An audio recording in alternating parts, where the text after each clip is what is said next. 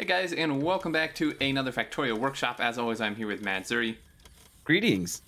And we're covering a red circuit build by Lockdown. This was one that was actually submitted many months ago, near the beginning of the list when we started the season 2 of this, and we just got overwhelmed with design, so overlooked it. But we're here now looking at it, and this thing is a beast. This is massive. I know it's loud, but I'm going to run in here for a second to show you the full scale of this and actually zoom out as well. So this includes over 700 assemblers, almost 2K inserters, over 300 roboports, and it's pretty crazy. Production-wise, it does about 4,000 red circuits a minute, 4.1, 4.2. It kind of fluctuates a little bit, but about 4 or 4.1 thousand a minute. And there are a few issues and a few modifications we did, which I'll let Zuri cover. Sure. One of the modifications we did was we put our cheaty mode things in the middle here to minimize the bot count active. So we can give you an estimate on the logistic bots. It's about 1,000 bots total if you put all the supply and consumption in the very middle, which you can't really do. So right.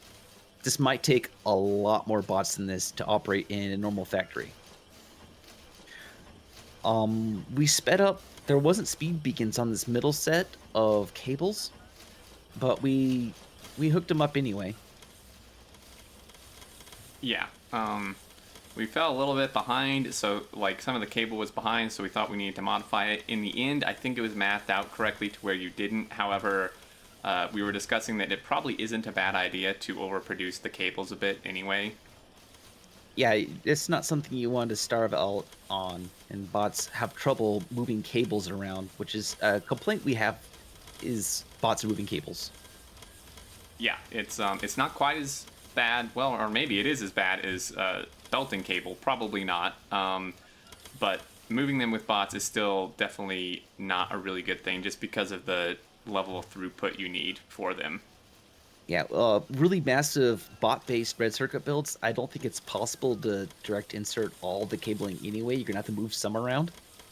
Mm-hmm. Which brings to the next complaint, is that the only thing with speed beacons in it are the cabling machines, and they're speed ones. And again, I think it's to get the perfect ratio out, which is kind of artistic, that the cabling machine is a crafting speed of 1, and everything else is 0.5. There's a 14-15 ratio between the cabling and the green circuits, and it's like exactly 8.4 or so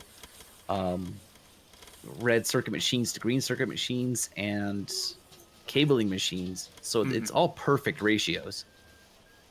Right. It's yeah, it's really well ratioed out for sure. However, like you said, the fact that only these little parts are speed beaconed means the design has to be this big if you want this kind of production from it.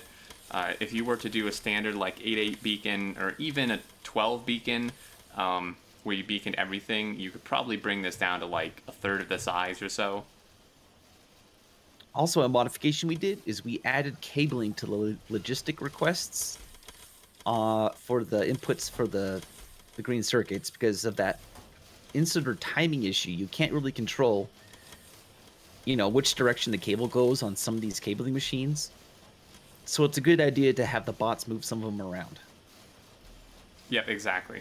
It was an issue of uneven feeding from the cable, which is, that you can't control the inserter. So we made that modification. It helped quite a bit, and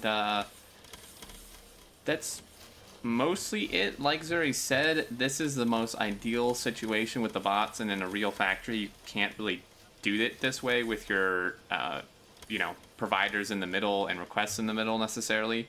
They would probably be on the edges, which would quite significantly increase the amount of bots needed, I would imagine. Possibly up to double, but yeah. Yeah, so, overall, I think it's a pretty decent build as far as ratios go and stuff like that. Definitely really well thought out, but the massive bot network and moving cables by bots is a bit of a problem. Or moving all of the cables by bots. Yeah, all the cable. There's, well, The You green gotta move circuits, some. yeah. The green circuits do have a little bit direct insertion through the chest, but due to the issue we mentioned, we kind of have to request it too. And yeah, I think that pretty much covers it. You know, if you're looking for a massive circuit design, don't really care about bot lag or game performance, they're definitely worth checking out. And yeah, I mean, currently our update time is 6.5. I'm not sure what it will be when we turn this off, but this is definitely taking a decent amount of game performance to run. Well, let's see. Did you just kill it? Yeah. All the bots are just like, they have nowhere to go.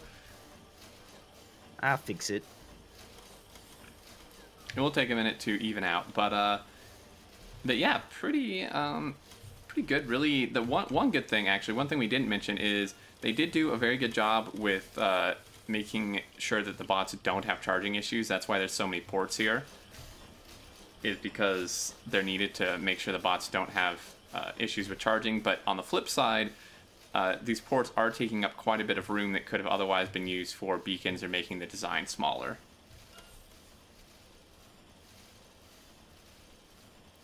Well put. I don't know if we'll be able to catch this actually shutting down, because it's going to take a while since these chests are going to hold up to 200 red circuits. Oh yeah, that was a complaint too. Why limit it with the circuit condition when he can manually limit it to a stack? Yeah, that is true. Definitely. So I think that's going to cover it. Maybe we'll put in the comments or something what we found when we shut it down. But we may actually use this in a future type of video for some testing with large bot networks for smaller bot networks. But yeah, I think that's going to do it. You have anything else to add? No, that's about it. All right. Anyway, thanks for the submission, and I hope you guys enjoyed. Leave your thoughts down below. Any more submissions, feel free to send them in, and we will catch you later. Later.